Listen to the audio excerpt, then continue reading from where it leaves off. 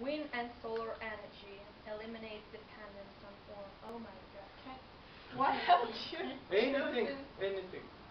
What do you think? So drawbacks, yeah? Any drawbacks, dangers, or just try Of to what? Of contradict? wind and solar energy. To I think it's very good for us. Nevertheless. Find drawbacks. Find some. I cheap. hope that we won't Say become too cheap. dependent on the wind and solar energy.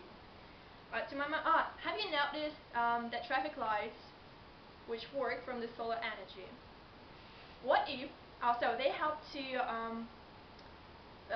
people to cross the roads? So what if one day there will be no sun and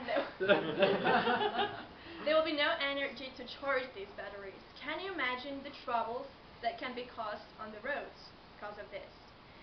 Speaking about wind energy, oh, that's quite difficult. There are lots of windmills,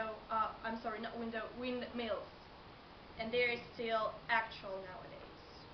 Well, probably lots of farmers will lose their popularity because if there will be no wind, so no wind energy. I think these are the main drawbacks. Nothing actually comes to my mind right now. If you can help me, You are not right. You are not right. You provided two strong arguments. You provided two strong points. do you have your arguments? Did you make this? For example, of course. For example, imagine that there are regions where strong winds and solar days are rare.